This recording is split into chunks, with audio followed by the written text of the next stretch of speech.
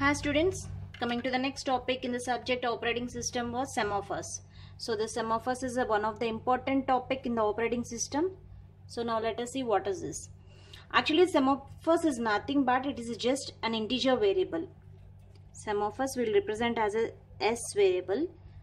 This is simply an integer variable. Why we are using this integer variable and why we are calling this as a semaphores? So let me explain. Actually the semaphores we call it as a synchronization tool that does not require a busy waiting.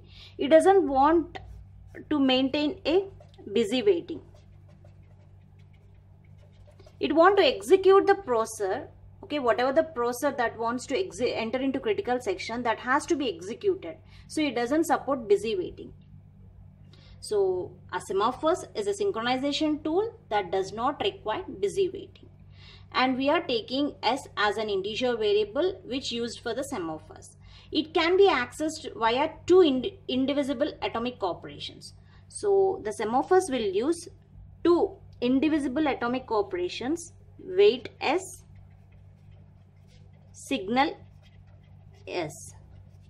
So these are the two atomic operations. These two atomic operations are used by the semaphores. So what do you mean by wait and what do you mean by the signal? Why this semaphores is using this wait and signal? To maintain the busy waiting. Okay. So first, what this wait is doing? Whenever you mention that wait semaphores, first this wait semaphores will enter into this while loop while s less than or equal to 0, do no operation, semicolon. S has to be decremented. S is equal to s minus 1. So this is the code for the wait. And next coming to this signal. Next atomic operation is signal, which is used by the semaphores variable. Signal s. Signal s indicates s is equal to s plus 1. So here wait is doing the operation as a decrement operation and the signal is using the operation as an increment operation. So why this semaphores is using these two atomic operations, wait and signal? Okay, so we know that whenever this while condition is satisfied, it will execute the program. Okay, here there is no program. Why there is no program? Because it is ended with semicolon.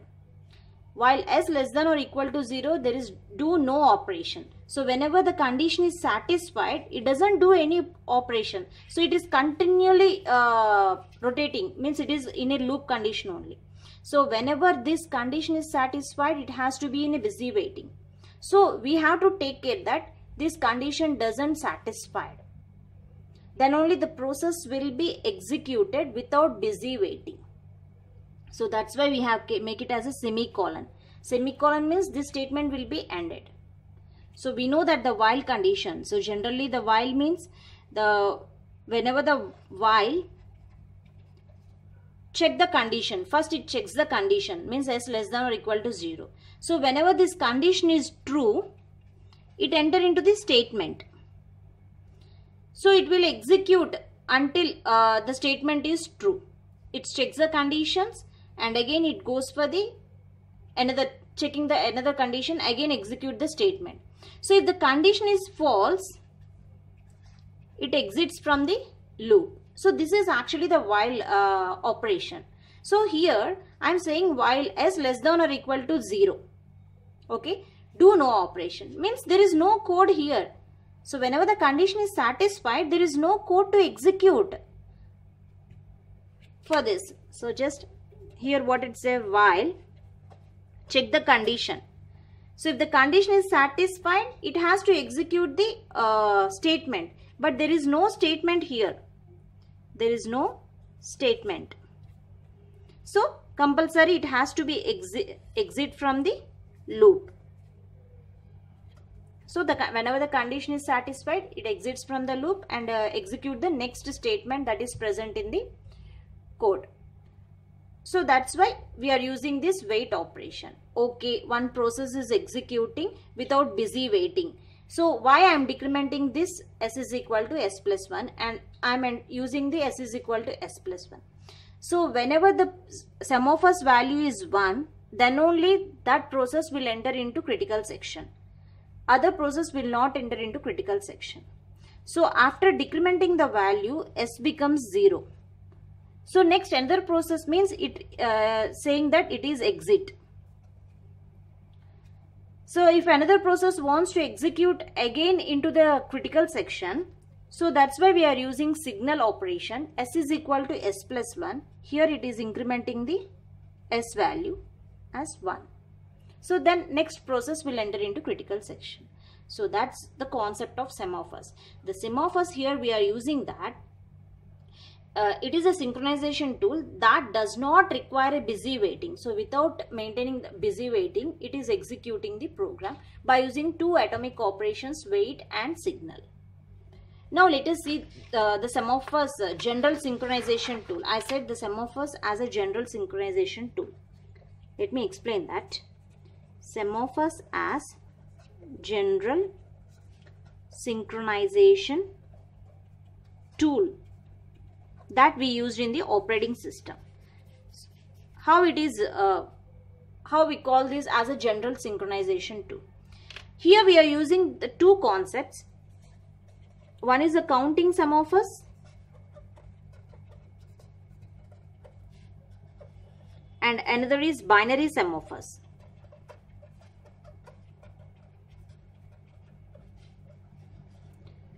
Counting Semaphores means whatever the integer value we are taking, the integer value can range over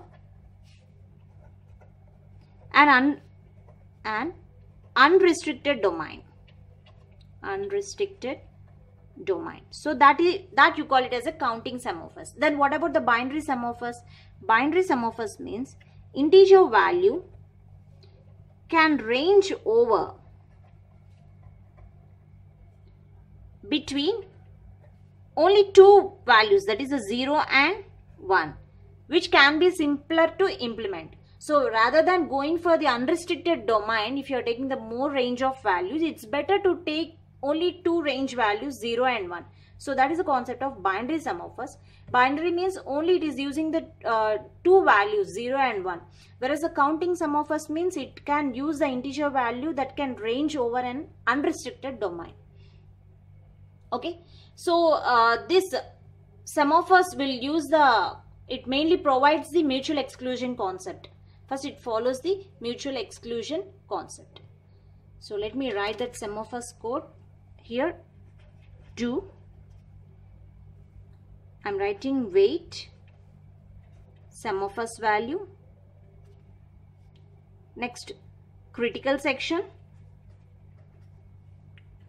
signal S, reminder section,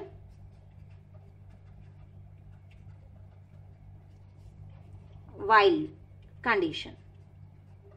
So this everything is about the critical section. The main thing here is we have to execute the program which are using the same resources that should be entered into critical section. So whatever the concepts here we are explaining is completely about process synchronization. Our main aim is we have to make the process synchronization. We have to make the program as a consistent state. You have to make the program as execute the program in consistent state. So to maintain that process in synchronization, we are using this Semaphores value here. So here in Semaphores we are using two atomic concept, that is a wait, atomic operations, wait and signal. So in the previous mutual exclusion or in the critical section problem, I just given that entry section, critical section, exit section, reminder section. But instead of entry section and exit section, I am using the two atomic operations wait and signal. Why I am using this wait and signal instead of entry and exit section? Let me explain that. So here I am saying that wait S. Starting the S variable, that is a Semaphores variable, should be initialized with 1. So whenever the wait S is there, that wait program, what is that? Wait S while S less than or equal to 0, no operation. Okay, and you have to decrement the S value. Exit the while loop. So whenever I call the weight S, first it takes the weight 1. It takes the weight 1. So it's checking, is 1 less than or equal to 0? 1 less than or equal to 0? No, it's not 0. So it exits from the while loop and decrements the S value. S minus 1 means 1 minus 1, 0. Now here S becomes 0. So whenever the S becomes 0, then the processor will enter into critical section. So until that S will 1, the processor will enter into critical section and execute the program. Okay, that process P1 enter into critical section. Here P1 enter into critical section and executing the program. Okay, after that I am calling signal S. Signal S means just it increments the S value. S is equal to S plus 1 means 0. Previously S is 0. So it increments the S value. 0 plus 1. Now S becomes 1. So whenever that is S is equal to 1 means it's coming to the starting position. Next P2 process will enter into critical section. So the P2 is waiting until the S becomes 1. So that's why we have used this wait and signal operation. Wait is decrementing the Semaphores value by 1, and whereas signal is incrementing the Semaphores value by 1. So whenever the S is equal to 1, it indicates that no process is there in critical section. So then next process will enter into critical section. So this is a concept of the Semaphores. Thank you.